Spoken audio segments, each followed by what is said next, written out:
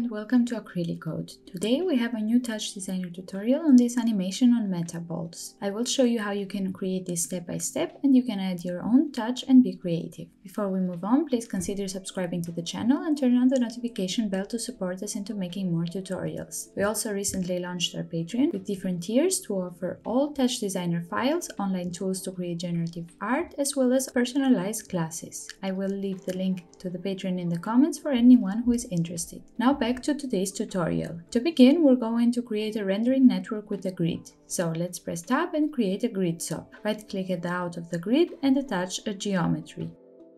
Then press Tab and let's attach the camera and the lights.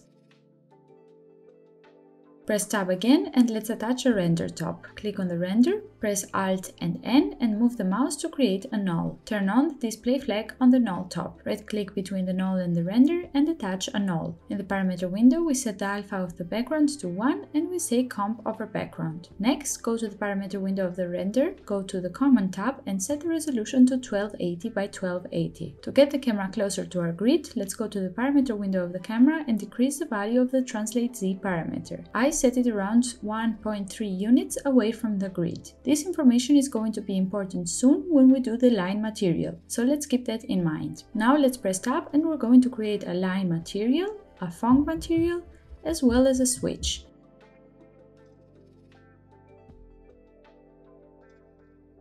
Connect both the line and the fong material to the input of the switch. Then press Alt N and move the mouse to create a null. Drag the null, drop it onto the geo and select parameter material. Great, now we have the grid. For the next step, we're going to create some metaballs.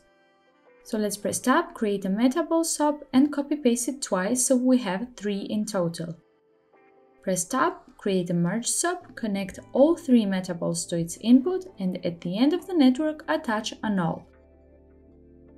Now, just to illustrate, if I go to the parameter window of the second Metaball SOP and increase the Y parameter of the center, we get this melting effect on the result. And the same effect we will get if we increase the X center value on the third Metaball.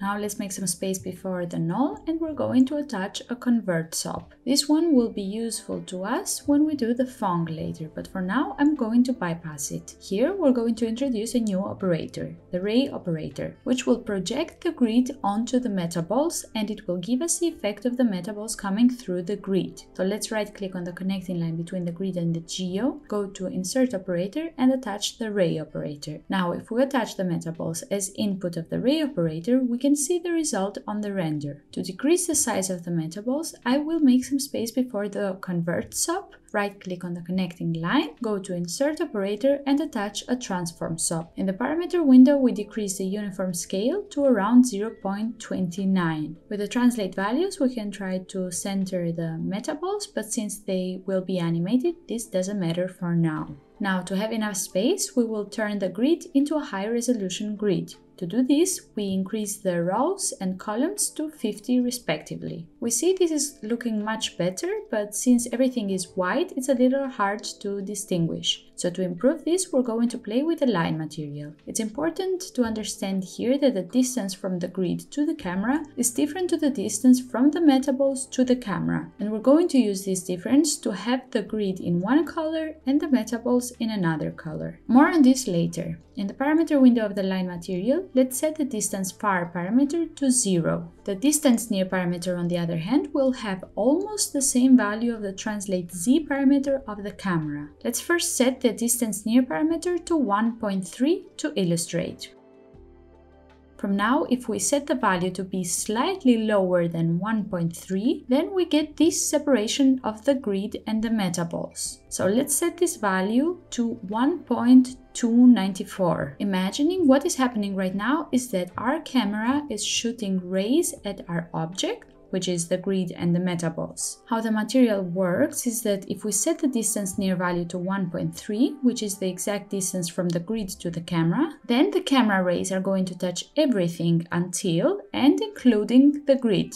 Whereas if we set the distance near to a value in which the grid and the metaballs separate, like we did here, then the rays are touching everything but the grid. Like so, we define the grid as being far and the metaballs as being near. And once we do this, we can control the grid with the width far parameter and the metaballs with the width near value. Hopefully that makes sense. And now we can actually change the colors. So let's go to the line tab and I will change the line far color to a blue so that I can change the color of the grid. I feel here maybe the lines of the metaballs are a little intense, so I will go a little lower on the width near parameter. Great, now we kind of have our base and we want the metaballs to move. There are different ways to do this, but for this tutorial we're going to use a noise chop.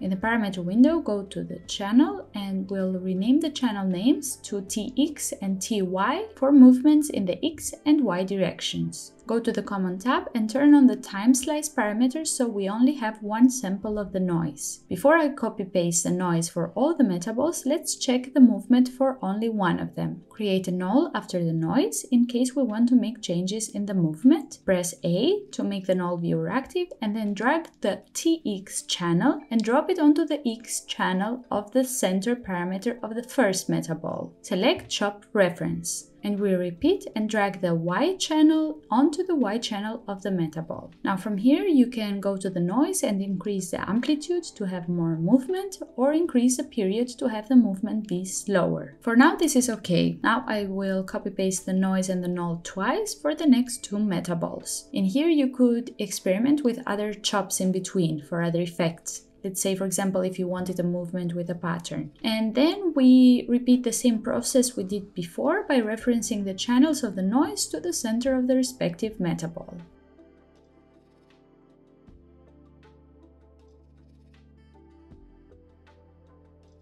Great, we're done with the first part of the animation. Now, if you don't like the grid look, we're going to have another version of this. And for this reason, we created the switch operator. If we go here to 1, we go from the line material to the Fong material. Let's disconnect the ray sop and connect the null directly to the geo. And there we have the metaballs with another look. Now let's add a switch sop to connect the ray and the null and have the ray first and the null second as our inputs. Then we set here the input parameter to 1. Let's go to the parameter window of the switch material, right click on the index and then go to copy parameter. Then go to the switch sop, we click on the select input and say paste reference. And there we go, now we can easily switch between our two modes.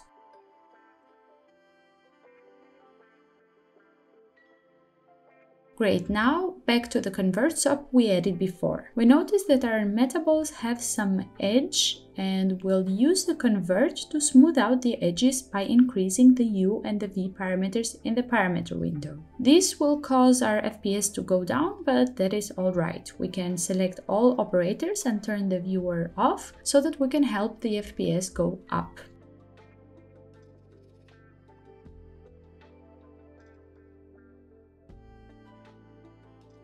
Now, if we switch back here to the grid look, we notice that the animation has glitches, and this is caused by the convert we just added. So what we can do now to avoid this is cut the convert from here and paste it back after the null, so it only affects this switch. So this network down here is responsible for the Fong material, and this network up here is responsible for the line. So now if we switch again, everything should be fine.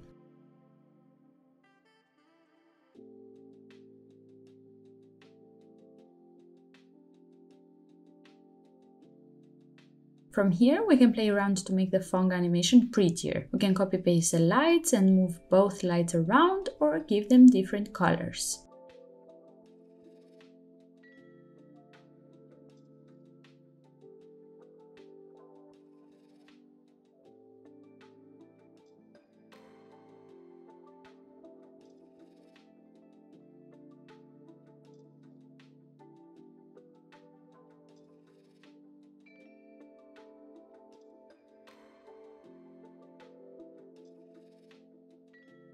And from here you can play around with the lights and the camera or the values of the noise. Be creative and try out different effects. We notice here that we have a warning that a texture is missing. So to fix this, let's attach a texture sop before the geo and everything will be fine.